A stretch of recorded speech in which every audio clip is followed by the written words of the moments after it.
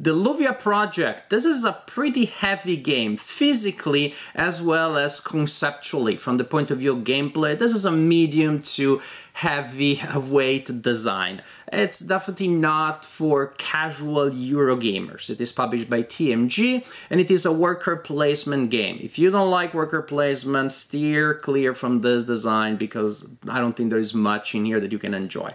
On the other hand, well, it really works because it is committed to worker placement.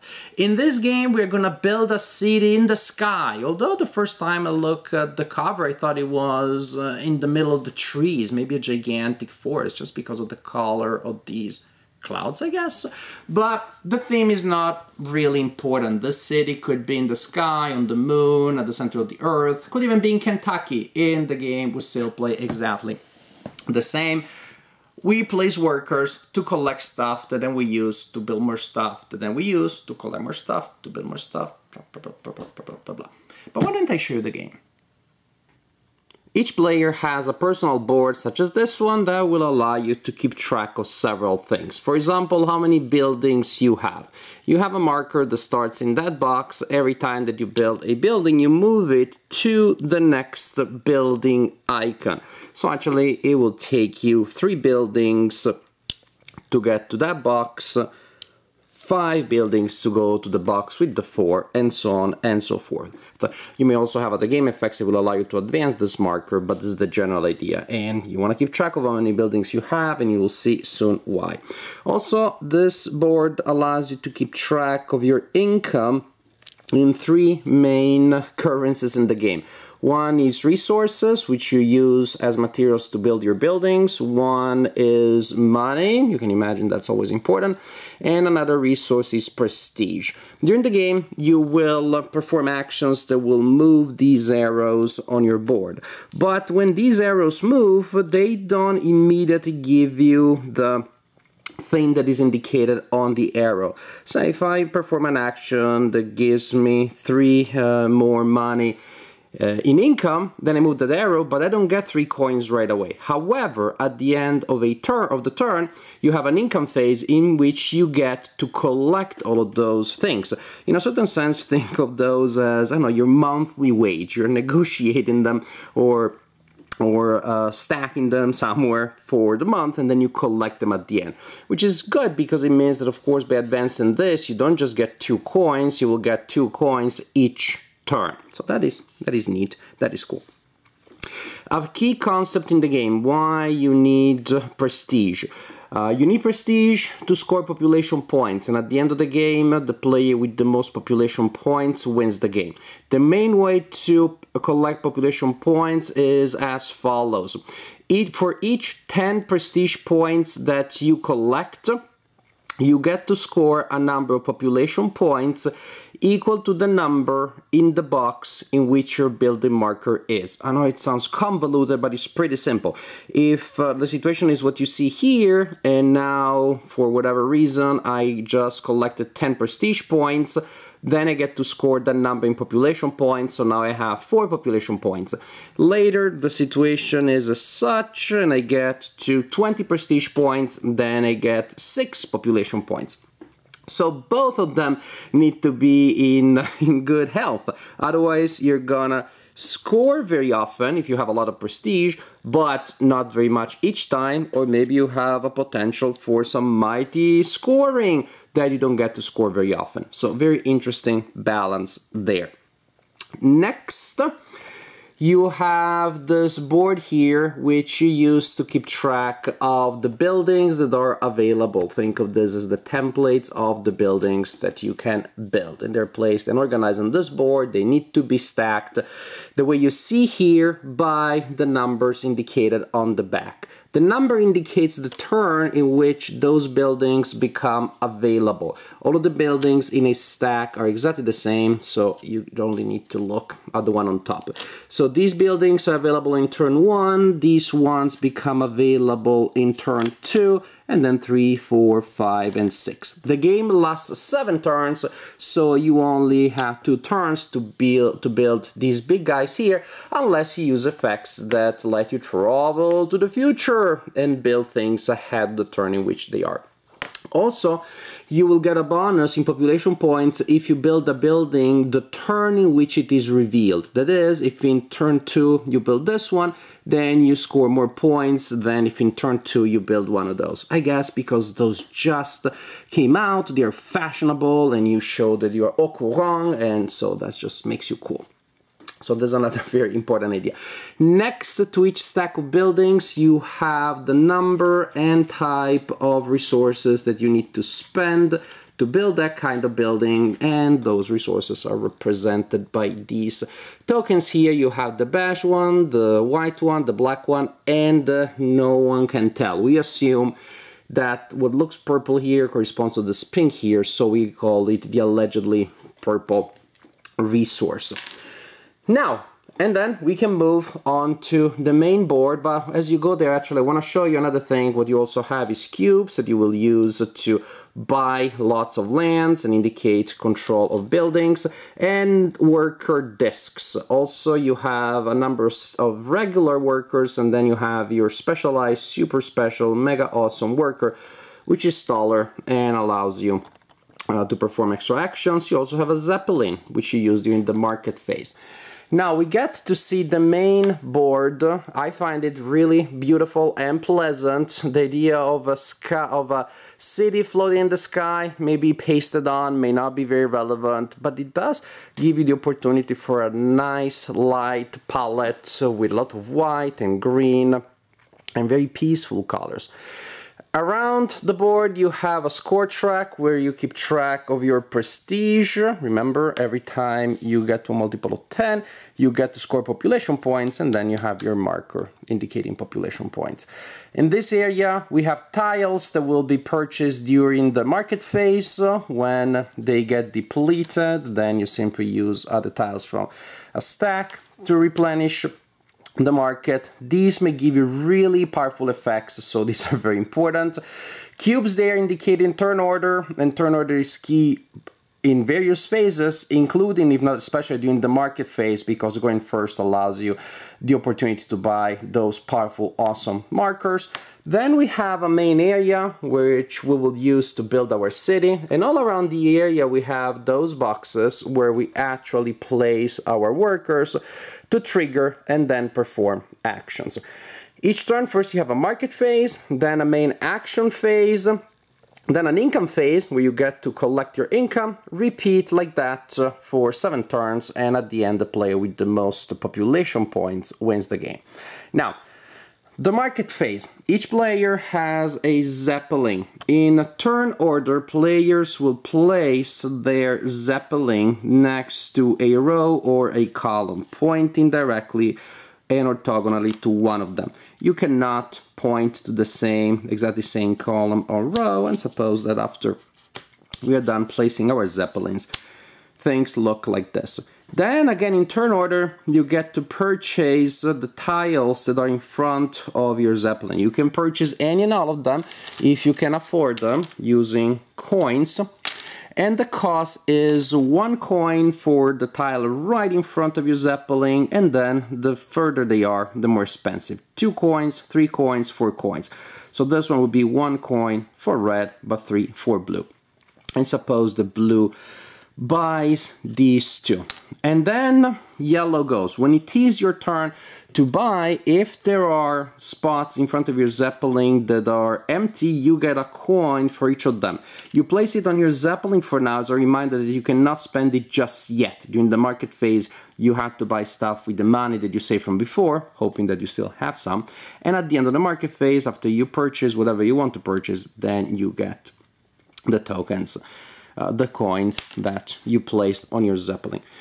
These tiles are extremely powerful. I'm not gonna get in explaining them in detail, also because doing so before explaining the game would make no sense, because they break or bend the rules in some ways, giving you advantages, and before you know what the rules are, what is the point? But going through even after you explain the rules to people, teaching them what all these styles do, what all the icons mean, is no small feat, and there's a little bit of a learning curve there. Now, remember, this is where we build the city. Usually we use these main spaces. We also have propellers which you cannot buy normally. You have to take a special action to do so. And, well, let's go and start from some of the actions that are the most important, like getting money. Actually, getting money with this action is not the most efficient thing to do, but you may have to do it from time to time. Now, if you place when it's your turn, you place one or more of your tokens in a single empty space under one of these action boxes.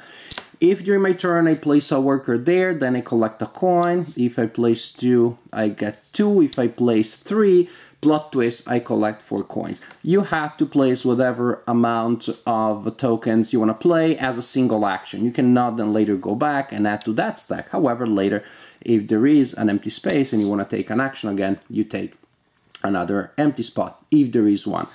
Here you can even get multiple of things. For example, if in my action I place 4, then I collect 3 and 1, which would be a total of 5.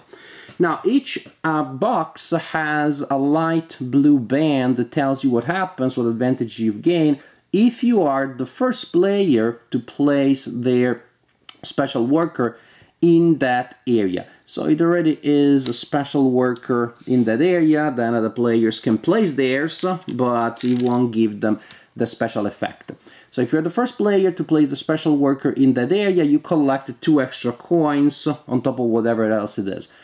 And the special marker still counts as a marker for all other intents and purposes. So basically I place 2 markers there, so that will give me 2 coins. I'm also the first player to place my tall marker there, so that gives me a total of 4.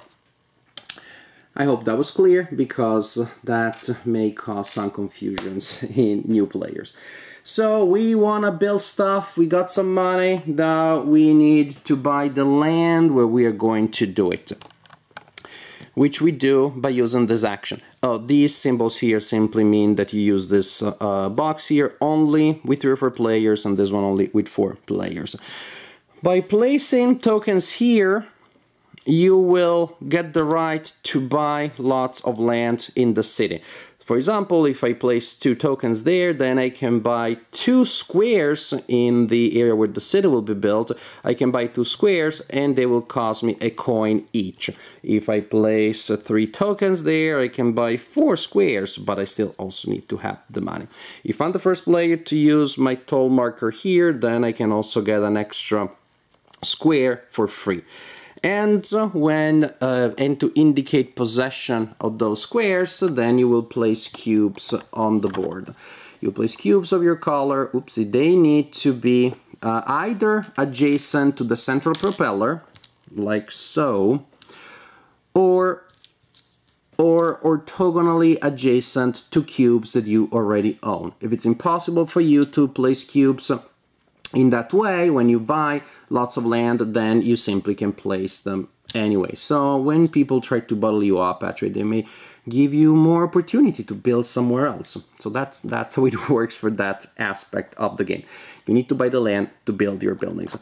Then you need, well, some bricks and mortar and other stuff. And you do that by placing your workers here. When you place a worker in this box, you get a number of resources, like the allegedly purple resource, equal to the number of discs that you place there. I place 2 cubes there, I get 2 of this resource. If I place it there, then I get 2 of the white resource instead. If also, as you can see, some spaces don't have a coin cost, but then as these get cluttered, players that want to buy that kind of resource, they will have to spend money when they place their discs there. So that is what that one icon means. If you are the first player to place their special worker in that area, then you get an extra unit of that resource at no cost. So right here, if I do that, I would be getting 4 of the white resources because I'm the first player with the tall marker there. So we had the resources, now we have the land, now it's time to build those buildings, and we do so by placing our markers in that box there. For each disc that I place in a spot there, when it's my turn, I get to build a building. Now, I could also use this action to buy a propeller, to place one of my cubes on a propeller. The action I showed you earlier to buy lots of lands only applies to empty squares, does not apply to propellers. If I use an action to buy a propeller, then I need to spend the number of coin indicated there. I immediately score the number of prestige points, and it's very small. But for 9 coins, I can buy that area and get 8 prestige points, because I guess the building over propellers is so complicated that if you can pull it off, it makes you famous, and then later, if you want it, you can build on it as normal. So this action can be used to buy propellers or to build buildings. To do so, again, you place workers there. Each worker allows you to build a building. At that point, you need to discard the resources that are required to build that building according to this track here. And suppose that I had enough resources to build these two. Also, I had placed my 2 workers there, and I have the land where you put them. Then I simply put them on the board. For each building that I build, I place a cube there to indicate ownership. But not only. Each building has 2 advantages indicated on it. So actually, I will also get the advantage indicated by where I place my cube. So for example, if I build that building and I place my cube there, I will get 2 income in prestige on my board. You remember the board we're talking about? That's how you advance that marker. And if I place the cube there, then I get 1 resource and 3 coins. Again, not immediately, but on my income board. There is also an action that I can take later that will allow me to switch the reward on the buildings that I own. And then you simply reconcile your income board accordingly. If I did that, then I reduce my incoming resources by 1, my incoming coins by 3, but I increase the 1 in prestige by 2. So this is how that thing works. I think we covered most of the actions actually. What we have still is... well, this is the box that you use actually to switch things, to switch rewards on your buildings. Tall marker, first to use it, then you get to do that on an extra building. Usually for an action you can do it on 1 or 2 buildings. You can do it only if you place your workers once in the one of its appropriate color. There is also a neutral one, but still you can only place a single one there. Another thing that you can do is late purchase at the market. That is, by spending 3 coins, you can buy tiles that are still available at the market, which is probably partially depleted by then, because people bought stuff earlier. But you may be able to get stuff that you weren't able to buy earlier because of the position of your Zeppelin. Of course, then the important action of changing player order. If I am the last player, maybe I want to go first next time. So players can place their worker markers there, and at the end of the turn order is reconciled accordingly. Suppose that this is the situation. Now we know that green and yellow will go first. The other cubes slide down without changing relative order, and that's how we reconcile order. If I'm the first player to use my tall marker there, I score a number of points equal to my present position.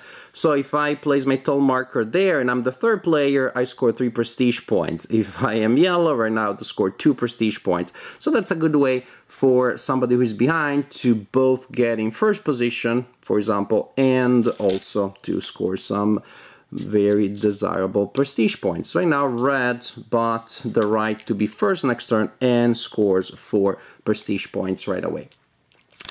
This is how it works. One action we don't hit very often, that's why I forgot about it. The gardens. By placing your marker there, you can place a marker in a lot of land that you own, but then you don't own the garden. You don't own the garden, it stays there, but it will allow you to score extra prestige points at the end of the game. Anybody who has a building next to a garden will get extra prestige points. That also means make sure you put in an area where other people are not exploiting that too much. First player to place a toll marker in this area scores 2 population points right away, which, remember, that means victory point. At the end of the 7th turn, you score prestige points that come from gardens.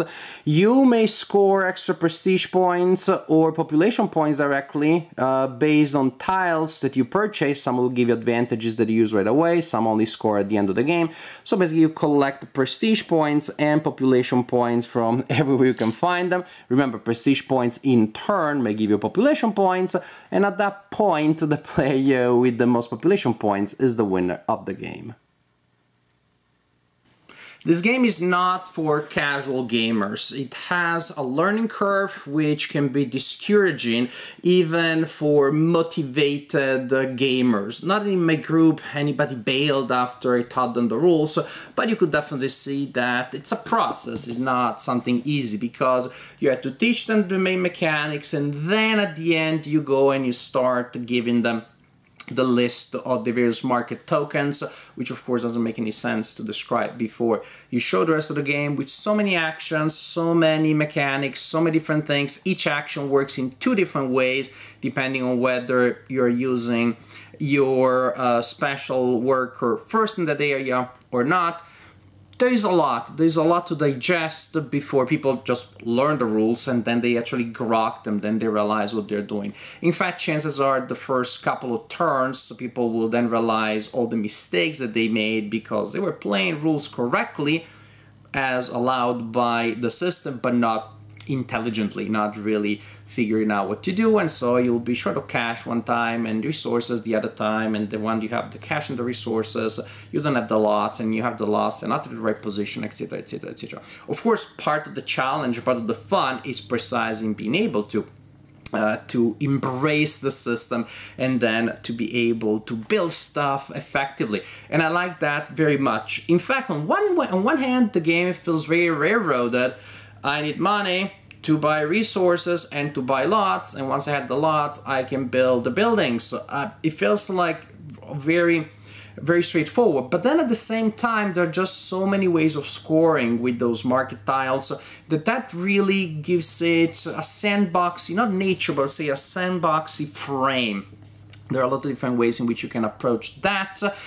You can try to score the buildings that have just been revealed, which is awesome, gives you extra population points, but that also means that you need different resources from turn to turn. So I collect a lot for this turn here, and next turn different buildings are available, and so my resources are 1 day or 1 turn late. Or I have the challenge of trying every turn to remake my resource pool so I can have those different pools of resources that will allow me to build different buildings every turn. Or I can plan ahead. This turn, you know what? I'll cut my losses, I'll accept that I'm not building anything or not much, but I'm building up stuff for the buildings that I know are coming, and then I'll be able to score a lot there. So within a mechanism that seems so strict, in a sense, is no money, you cannot buy stuff, no stuff, you cannot build. And yet there are different ways in which you can approach that problem. I like the opportunity cost, of course, which is I like to take this action next, not now, next round. But if I do, maybe you'll take that extra bonus. So I'm gonna take it now, but now you're taking that other thing that I wanted to do. So although there is an element almost of multiplayer solo, because you can't really affect what other people have, there is actually interaction there in the opportunity cost, which is going first in the market phase. That's huge. Being able to get that bonus before people do. That's huge. It feels maybe even more confrontational than you would expect from a game in which, after all, I have my resources, I have my engine, but everything that you do, you're taking away the opportunity to do that thing to somebody else. And so that's interesting. That's very interesting. I really like that element, which makes the game much more interesting than multiplayer solo. It is a game, again, not for the casual gamer because of the learning curve, because of the grokking curve, which is not the same exactly to me as learning the rules, because of the logistics of setting up the game and putting it back in the box. Well, will take a while. Put there an audiobook or have friends help you, because it's a big production. It takes a huge... It takes a really large amount of space on the table. There are just so many pieces everywhere that you need to keep separated, otherwise they get all mixed up and it's a mess, and then the logistics of making the design work will be even more demanding. So it's not a universal pleaser, and I don't think it's a crowd pleaser even. It really is for motivated gamers that are willing to put in the time. It's not a short game. The effort to learn it, the effort to set it up and put it away.